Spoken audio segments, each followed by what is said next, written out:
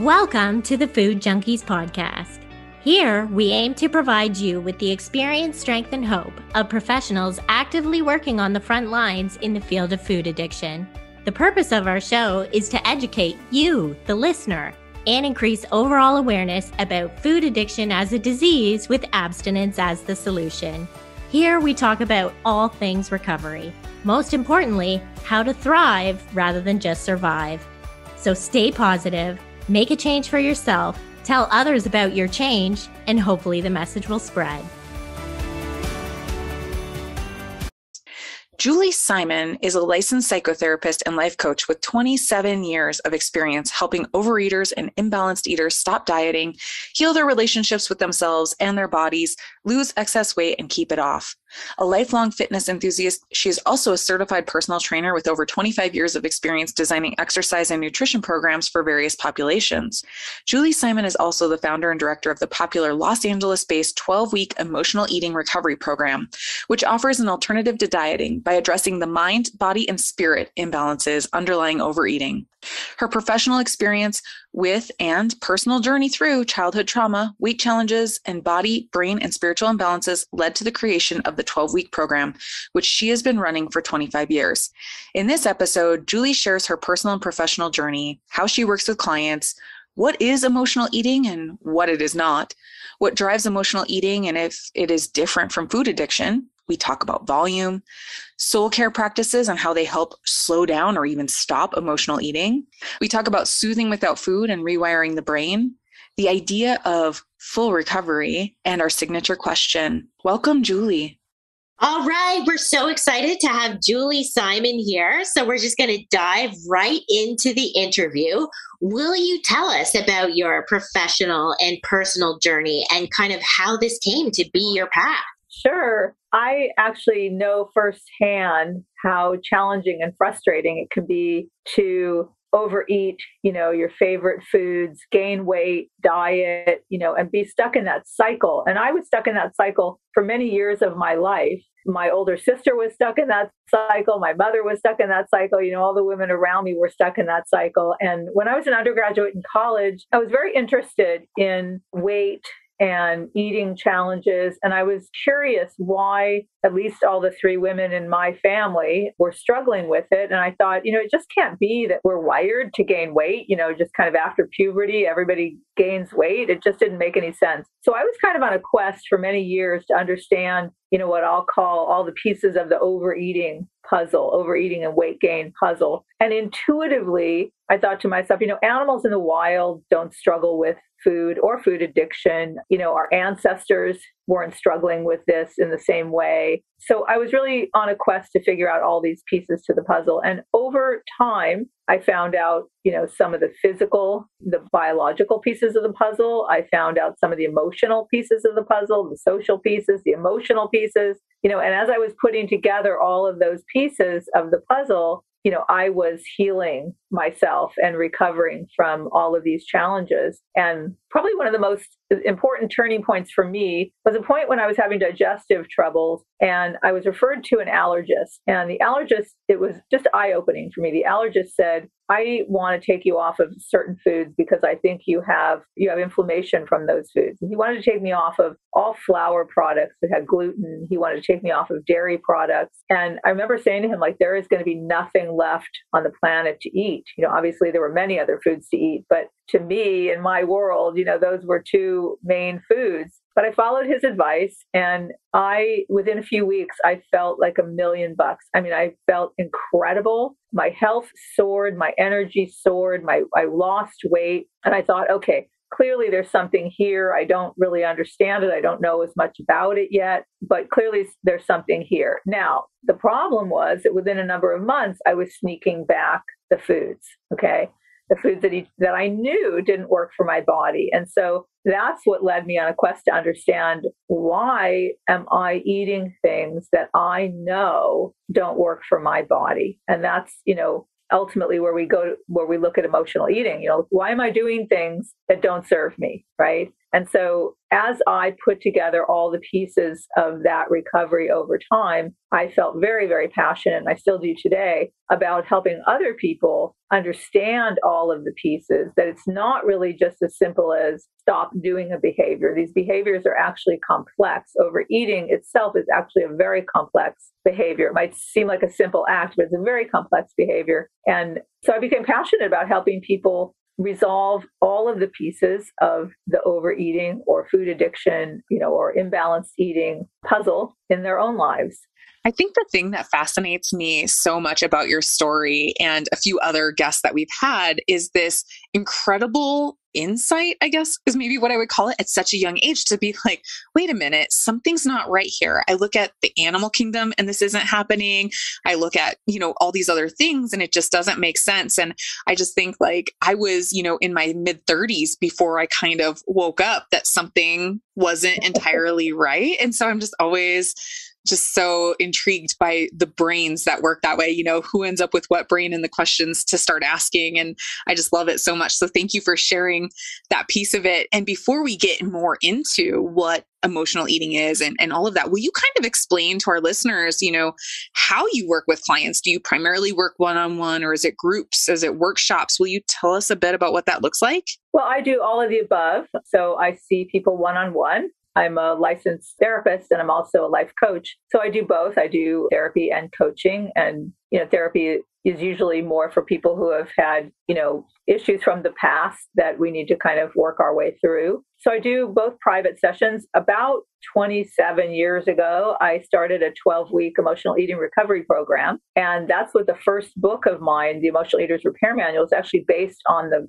12-week program. So I was running the program been running it for about 27 years. And, about 10 years ago, I decided, what, I need to get this message out to more people around the world. And I can't do that in my little limited, program here in Los Angeles. So let me write a book that's based on the program so that everybody around the world can get the message that I'm teaching, for very low cost, $12 or whatever for the book. So I wrote the book. And then after I wrote the book, I also converted the program into a telecoaching program. So again, people from all over the world could participate in working on that. So, getting that message out. So I have the 12-week program. Usually when there's not a pandemic, I run it live from my office and also in the telecoaching format for people outside of Los Angeles. I run follow-up groups. I've had people who've been with me for years and years and years. They've taken the 12-week program. They may have taken it once or twice. Then they move on to follow-up groups where we keep processing through and working through all the material,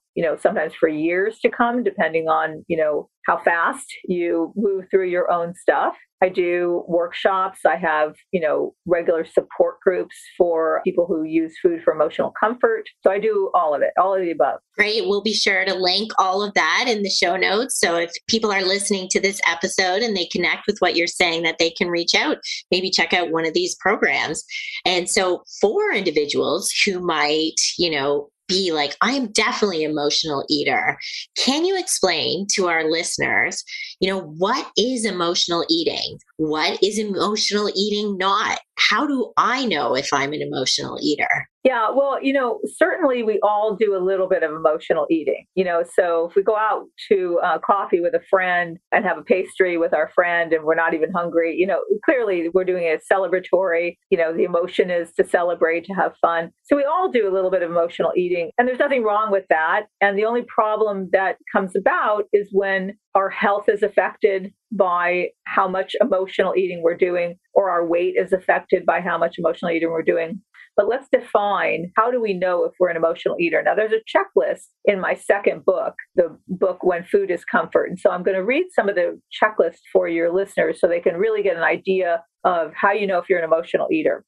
So if you use food as a tranquilizer to dull emotions that are difficult to cope with, such as anxiety, anger, sadness, frustration, hopelessness, loneliness, shame, guilt, and even happiness and joy. Some people find it very difficult to experience happiness and joy for too long. If you use food to calm yourself when you're experiencing unpleasant bodily sensations, such as agitation or nervousness or muscle tension. If you turn to food for soothing, and comfort. Perhaps you turn to food for pleasure, escape, fulfillment, and excitement. Now, we all do a little bit of that with food, a little bit of pleasure, and, food is pleasurable. If you eat when you're stressed out, perhaps you eat when you feel numb. You don't know what you're feeling. You just feel numb and you're eating. Maybe you use food to silence negative, critical, self-defeating thoughts and quiet your mind. Perhaps you eat when you feel overwhelmed and paralyzed. Many, many people I work with tell me about this. I'm overwhelmed by everything I have going on.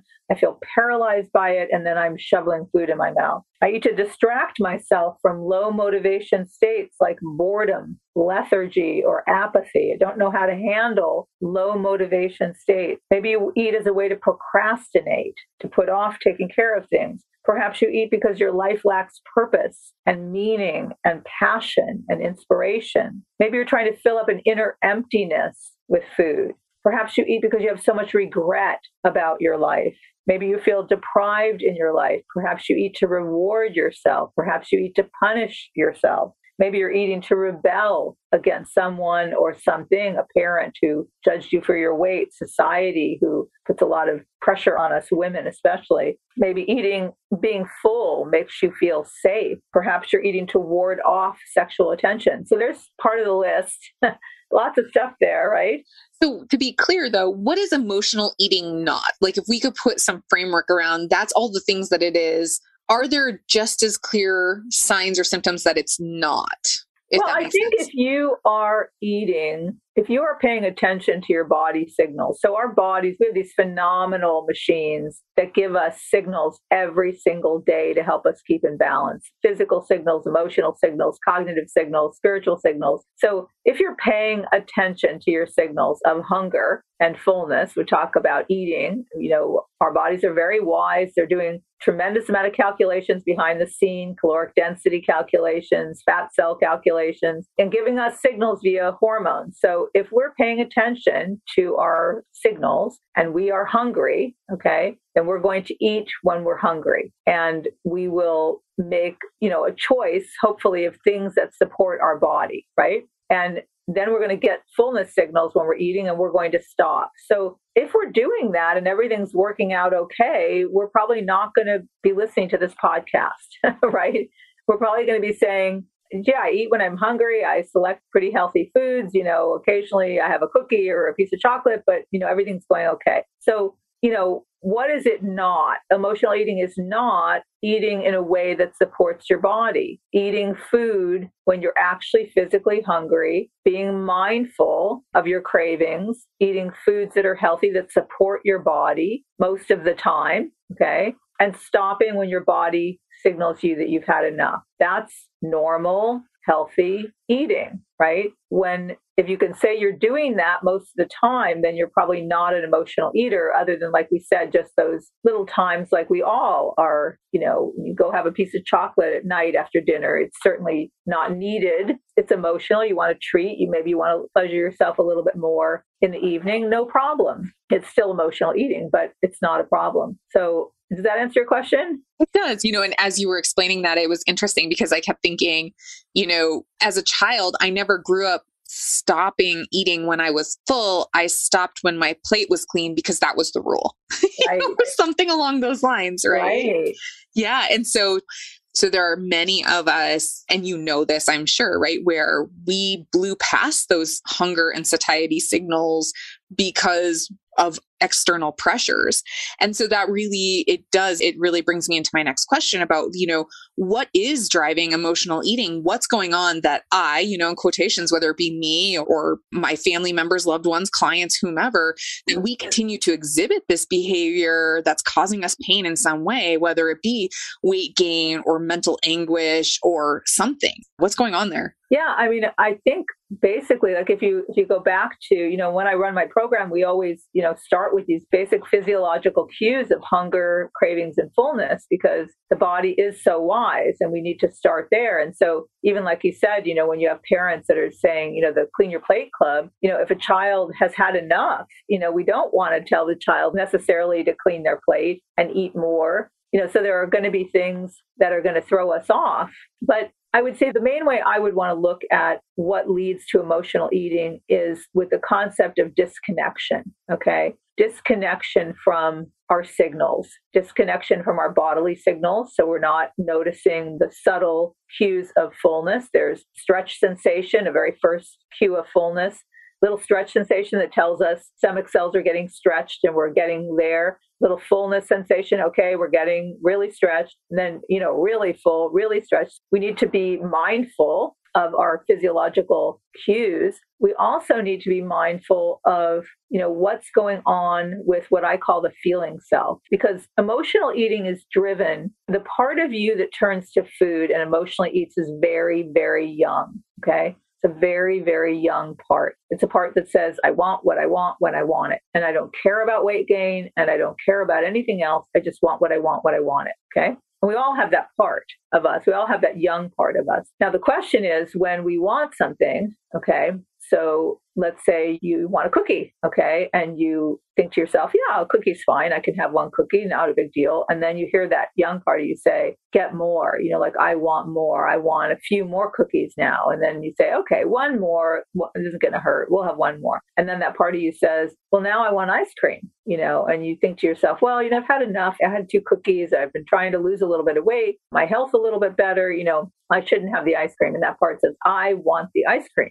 I want the ice cream. And I always share with my groups, again, another turning point for me was when, and just what I'm describing, I was standing in the kitchen one night. I had already had dinner and I had like a couple of cookies. And then I heard a voice that said, okay, now popcorn, and I was like, okay, a little dish of popcorn won't hurt. Had the popcorn. And then the voice said pretzels or something else salty, or maybe ice cream, and the voice wouldn't stop. So I accessed a voice that said, this is why we're having trouble losing weight. Like we're wanting to lose weight, but every night, we start in on this overeating thing. So we've really got to stop. So let's just stop. And I heard the young part of me say, no, like I don't care. And the other part tried to say, but this is why we can't lose weight. And we're wanting to lose weight. We're wanting to take some pounds off, but we can't do it. And that young part said, I don't care. I just want it. And that was a turning point for me because I was able to access that other voice that said, well, I care.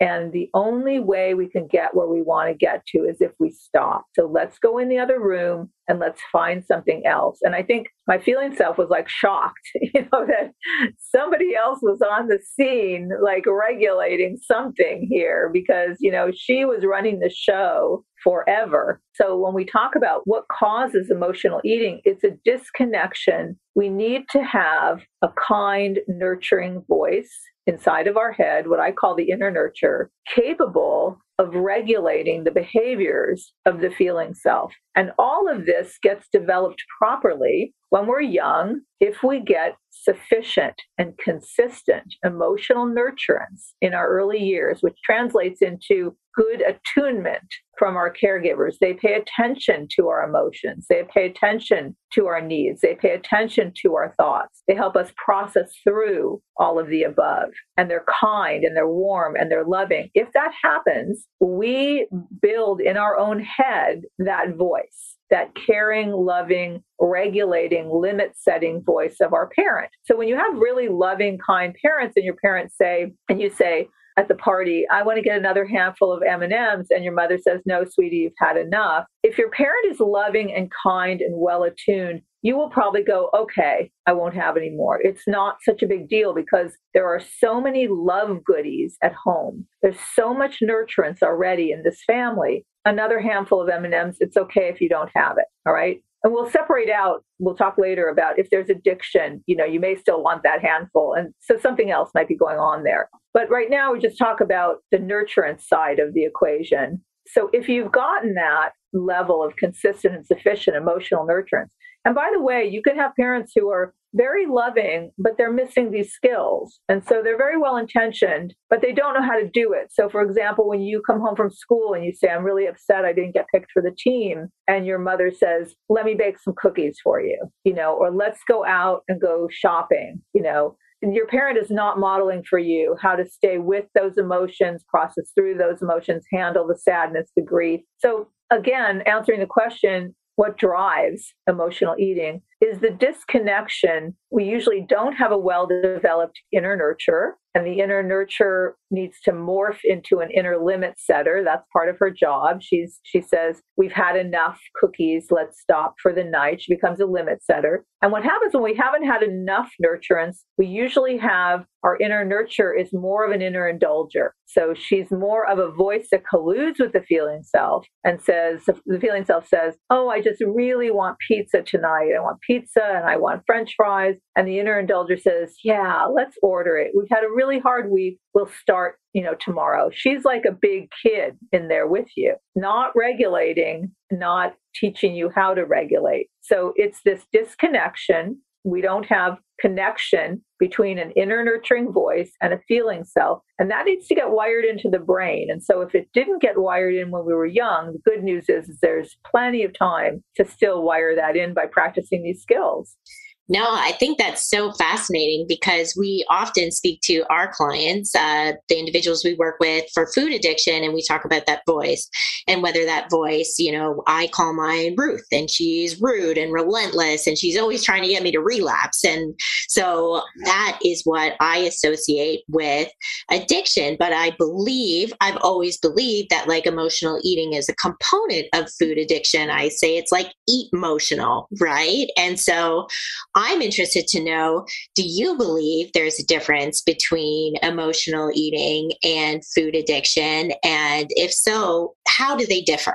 Yeah, I do think they're a little bit different. I think what I would say is that emotional eating, again, is that young part of us driven to find comfort, soothing, nurturance, fulfillment. That young part of us is looking for something, okay? And she's going to go and find foods or substances that taste good, feel good.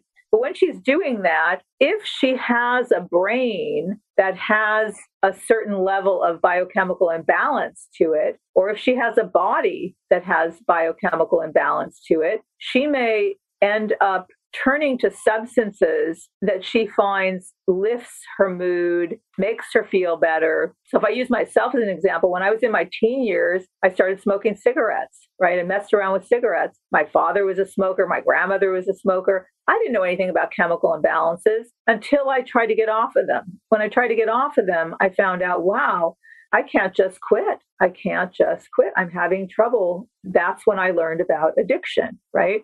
Same thing when I finally got off of them, I went to coffee, right? I was doing caffeine and was kind of addicted to caffeine. It took many years for me to understand. And so the same thing was happening with food substances, like things that had gluten, right? So even to this day, a scone, something with highly refined pastry flour, is like crack to my brain, right? It's still like crack to my brain. So the foods that I turn to, the foods or the substances that I turn to help me feel better, I didn't know anything about how they were altering my brain chemicals, but they were. And even the foods I was allergic to, like gluten, were, because there's something called allergic addiction, they were releasing powerful, pleasing chemicals in my brain every time I ate them. So of course I wanted to eat more. So I think we have to separate out that there is a biochemistry to food addiction, and that, you can, once you find a food that makes you feel good, you're probably going to use that food when you're doing your emotional eating, so, you're probably not going to eat celery when you're feeling unhappy and miserable. You're going to eat bread, right? So I think the combination is that emotional eating is the drive to turn to a food, to rectify what's going on inside, to fill up, to comfort, to soothe. And the addiction part of it is that you are going to choose those things that also change your chemistry, change your biochemistry, change your brain chemistry. And that's why it's really important, even in my groups, and generally, even when I work with people privately, I will often address brain and body chemistry imbalances very early on, because sometimes that could be, 60% of your eating, 80% of your eating, is this food addiction that's going on. And if we can at least start getting you a little bit off some of those substances, if we can correct brain chemistry imbalances that you have, that without being corrected, you're going to always turn to those substances. So we have to attack it from all the angles. Yeah, we so agree. Sorry, were you going to say more? No. Okay, just want to make sure I was. I think they're different things. I mean, I think food addiction is different than emotional eating, but I think that you will turn to those foods you're addicted to when you're emotionally eating. Yes, agreed. And I'm far enough along, I think, in my journey that I don't actually turn to those, past drug foods where like it would have been the cookies, the brownies, the bread, the whatever, where now I do notice it almost shows up more like in a volume piece where I will like overeat Brussels sprouts or steak or something along those lines if I'm not paying attention to my emotional state. So I think there's like some sort of progression or something that happens there, right? It's adaptive behavior, right? Like my brain is still trying to find a way to scratch some sort of itch. It's just showing up a little bit differently. And I think the other interesting thing that you said for me was when you said, working with the clients that you work with, finding that the food, the substance piece of it can be 60 to 80% of their issue, where when we work with clients, we know food is about 10% of the issue. And it's actually all the rest of it is the emotional management, stress management, community and connection. So it's just really interesting when we look at this from this holistic perspective, that no matter what way we cut it, we have to look at all of it, biopsychosocial, spiritual, like all of it. Yes. And even like what you just said about how, because I have people I work with who have been very successful, for example, being off sugar. Okay. But like what you said, they will massively overeat sweet potatoes and Brussels sprouts, and healthier foods. And so the emotional eating piece is still going on, even though they're not eating, the foods that they're addicted to. There's still an emotional eating piece going on that has to be addressed. So can I ask you, just because we both deal with a lot of clients and both of us volume eating is part of our story, how do you help support clients who have that issue? You mean the ones that are eating? With the volume, right? Because we do find a lot of individuals get clean and then we hear about the stretching of the stomach, releasing serotonin. And like, we're trying to figure out, is it the biology piece or you're saying it's the emotional piece? So like, how do you work? It's both, because they go together. But I think, again, when you have that person, I mean, on the one hand, good for the person who is able to stop a substance, that's really like sugar or something that's, really making them ill and driving, addictive behavior. But as all three of us are saying, it's just not enough. Stopping your substance, if you stop alcohol and you don't do any recovery, you're what they call a dry drunk. That's not what full sobriety is about. So the person who stops their substance and then is, overeating, large quantities of healthier food is still disconnecting. That's the word. That's the buzzword here. Is still disconnecting from the feeling self. So again, even in your example, Molly, where you say, I'm going to eat, what did you say? Brussels sprouts and something else. Too many Brussels sprouts. Yeah. Brussels sprouts. Okay. So if I'm paying attention to my signals, and that's a big if, but I need to be paying attention to my signals. I'm hungry. I'm starting to eat. I'm taking food that I believe supports my body and honors some cravings I'm having for carbohydrate or, for macronutrients or micronutrients. Cravings will drive for micronutrients. So I'm doing that. And now I'm noticing I want to keep eating. Okay. So I need to stop in with myself. And it's one of the first skills I teach in my book, establish the habit of self-connection. I need to check in with myself and find out, am I, first of all, am I still hungry? Well, I don't know if I'm hungry. I know that I want to keep eating. Okay. So let me stop, and that old rule of 20 minutes is still a good rule to give your body and brain time to register fullness. Let me stop and let me just check in with my feeling self. What am I feeling? Right. And so maybe when you're wanting your Brussels sprouts and your steak and you're wanting to keep going, maybe you check in with yourself and you say, it's been a really hard day, and I'm feeling a lot of agitation today. And I'm not feeling calm. I'm not feeling very peaceful today. I'm feeling agitated. Okay. So when we do the short version of an inner conversation, what I teach in the first book, when I'm feeling like that, what is it that I'm needing? Now, these are the areas where emotional eaters really struggle. Not only do they often not even know what they're feeling, or maybe we'll say one feeling, but there might be 10 feelings in there. Like I give people, and they're in both my books, lists of charts of feelings, like come up with 5 or 6 for me, come up with as many as you can feelings. So they'll say, well, I guess now that I think about it, I'm kind of sad and kind of disappointed, and I'm a little bit hurt what my friend said. Okay, now we're getting like a myriad of feelings. So when I feel those feelings, what is it that I need? Now, there's another area where emotional eaters often find it challenging. I don't know what I need. I don't know what I need. And the third step of that 3-step process in inner conversation is bringing in that inner nurturing voice to help you meet your needs or reassure you that your needs can be met. And I designed this 3-step program, process, like I said, nearly 27 years ago, strategically to work on building the parts of the brain, right? So that the feeling self is what we call the amygdala. It's the downstairs part of the brain. It's like, I'm having all these feelings. And we want to build the top part of the brain, the prefrontal cortex, where self-regulation takes place. The kind, nurturing voice that becomes the limit setter, that can regulate our behaviors and regulate our disruptive impulses and help us meet our needs. So the inner conversation is designed to attend to the feeling self's feelings, to attend and identify the feeling self's needs, and to build and develop and strengthen the voice of a nurturing voice. So that's what we're going to want to do. So when you say, what do we tell our clients to do when they're, eating beyond full on these supposedly healthy foods, we're still going to tell them we need to pay attention to hunger and fullness cues. And when you feel full, pull away for a little bit. Give yourself permission to go back and eat if you need to. That always takes, the tension out of it. Like say to yourself, you can go back and continue eating Brussels sprouts and steak in 15 minutes, right? So you're not deprived, right? There's no deprivation here. You can go back, but stop and let's connect to the self and find out what's going on. Now, maybe it is just biochemical, really. I mean, there are some times when I feel hungry, or even though my cues are telling me I'm full, and then I might, if I'm stopping and I'm paying attention, I might say, you know what? I don't think I ate enough yesterday, or I didn't eat enough during the day today. And so I skewed my eating all to the evening. That's why I have this voracious appetite, even though I'm feeling some fullness cues. My body, look at how wise my body is. It's trying to get more nutrients in and asking me to overeat, basically. So, and then I might stop there. I might say, okay, I didn't eat well enough today, so I'm going to stop here, and tomorrow's another day and I'll start over. I'm a little bit hungry, but it's not the end of the world. Or maybe I'll eat a little bit more and I'll say, you know what? I think I need a few more Brussels sprouts, if I'm Molly, and another little piece of steak, and then I'll call it a day, right?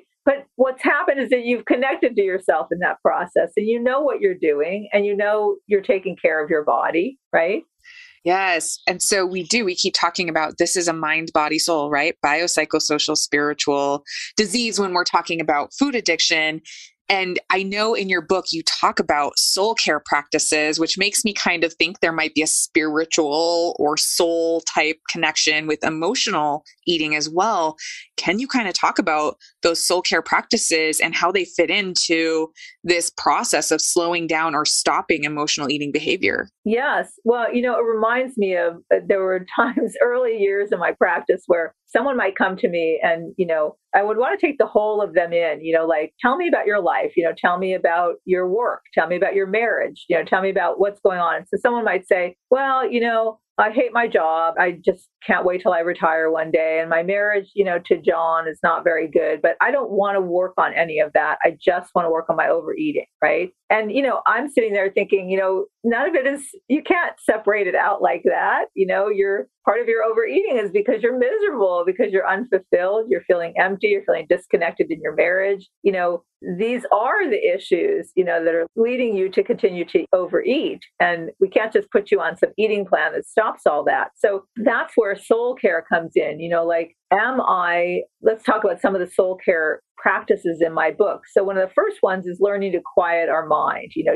Most of us have a very noisy, busy mind all the time, and it's really hard to check in when your mind is so busy. So one practice we all need to have is something that gets us to quiet down a little bit, quiet some of the noisiness of the brain so that we can do this work of checking in, right? Then when we're going to check in with ourselves, and this again to me is about soul care, is are there things that I need to let go of in my life? Are there attachments that I have? It could be to people. It could be to being liked. It could be to, having lots of friends. It could be to being beautiful.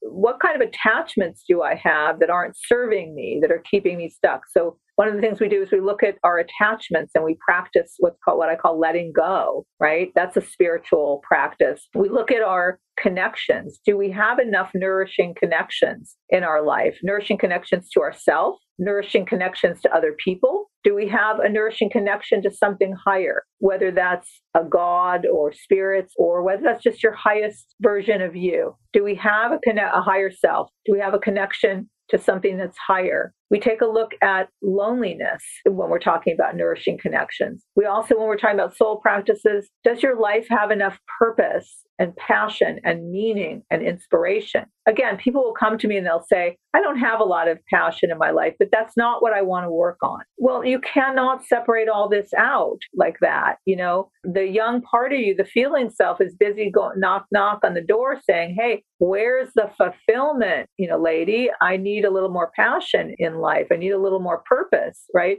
So we can't separate out mind, body, spirit. And the last soul care practice is practicing gratitude, which I always say to people is it's this very simple practice that everybody can do, much easier than mind quieting practices. It's a very simple practice. And yet when I think about gratitude, it connects us first to our own heart, and then it connects us to everything else in the world. So 5 soul care practices in the first book that, can get you started on connecting to whatever you want to call the soul, the spirit, connecting to that part of yourself. Yeah, it's so true that those are so important, because we often find, we remove the drug foods and then we start to say, like, what are you passionate about? And they're like, well, I was passionate about the food. I was researching the food, the diets, all of that all the time. That is their passion. And so they've never had that part of their life fulfilled.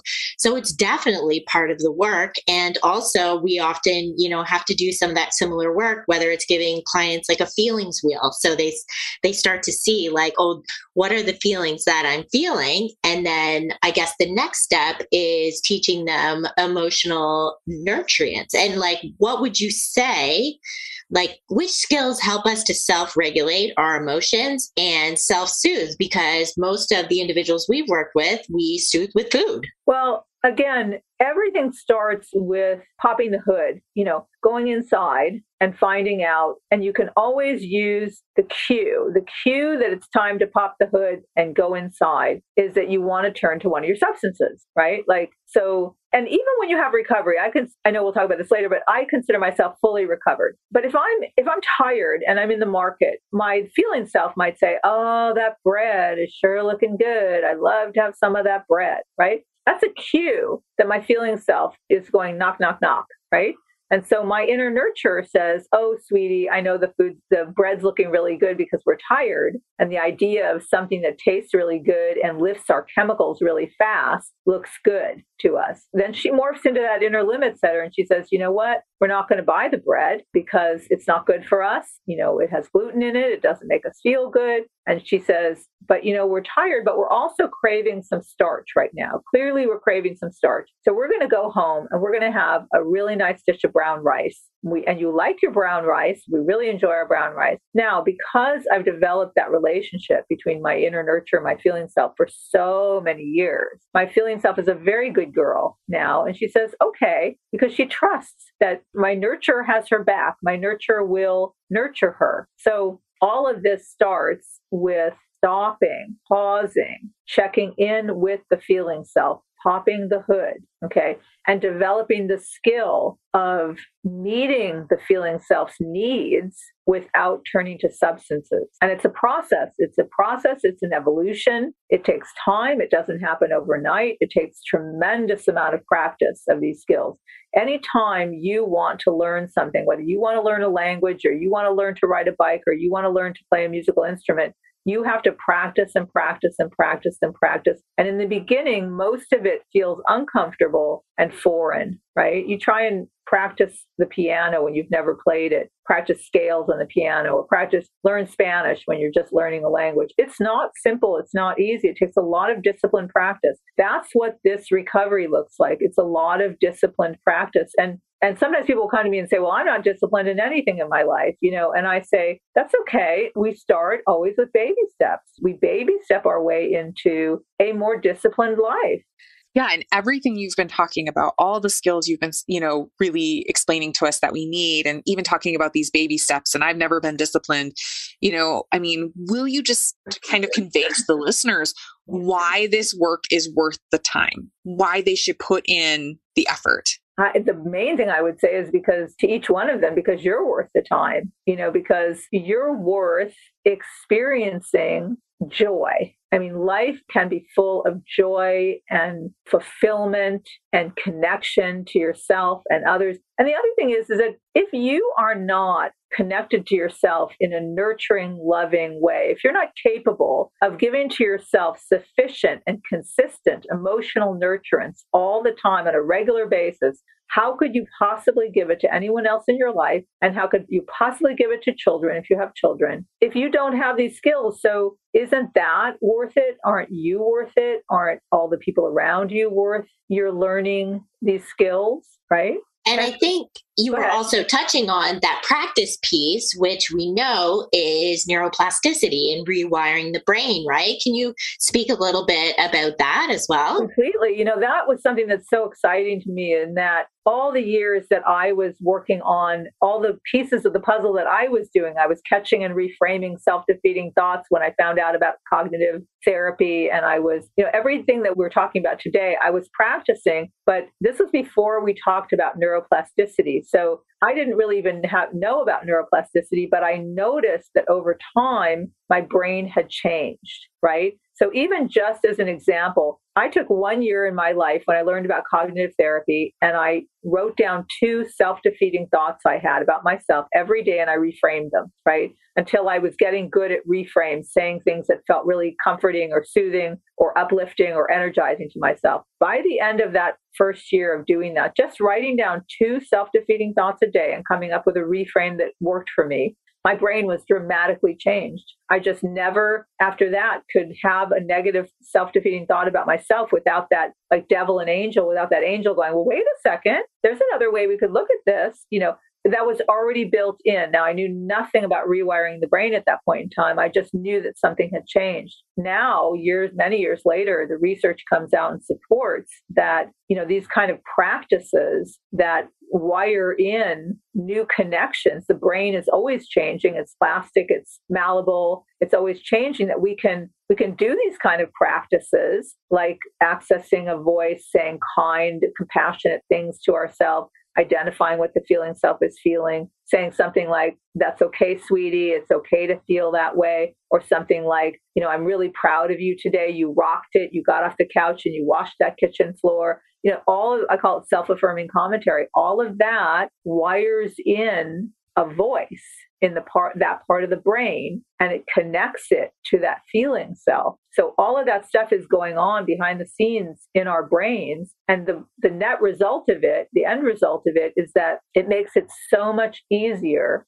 to take care of yourself. Because like what I was saying, when I'm in the market and my feeling self says, oh, I want some bread or a cookie or something, and that voice is right there. She's right there on the spot. And she says, sweetheart, and she validates, of course you want that. You remember the taste of those foods. You know how great your brain feels. But you know what? We also get sinus inflammation and our tummy doesn't feel good. And so let's not have that. And let's go find something that would satisfy, right? That got wired in. And that's what the beauty of neuroplasticity. We practice it. Now it's easy for me. I don't feel upset that I can't have the bread or the cookie or the scone. There is no fight anymore in any of that. So knowing what you know and understand about neuroplasticity, I'm really interested. In fact, I've heard you answer this question before, but I really want my listeners our listeners to hear, your thoughts on recovery. Can we be recovered? Yes. I mean, I have been saying this and going against the grain, for many, many years, because the 12-step movement believes that we're always recovering and never fully recovered. And it's a disease model. And I don't like any of that part. I don't like the disease model part. I don't like the never recovered part. I do believe in full recovery. I feel fully recovered. I can tell you, let's say on the cigarette front, when I smoked cigarettes in my teens, I know I would never touch a cigarette. I've been through plenty of incredibly stressful times in my life. I have never gone to turn to cigarettes again. I've been through lots of stressors since I've been recovered emotionally with food. I don't turn to food. I have the skills to take care of myself. I can go through seriously difficult emotional time periods without turning to food, without grabbing, food, with practicing all of the skills that I know how to practice. And recovery feels incredible too. I mean, there are points where you're not there. Like I always say to a lot of people I work with, where let's say we talk about eating something like peanut butter or almond butter. And I'll say, for years I would bring it in the house. I'd be good for a day or two, and then I'd be overeating or binging on it. And then I had to get rid of it. And so I knew I wasn't recovered yet because it was in the house. It called to me. I thought about it hour by hour.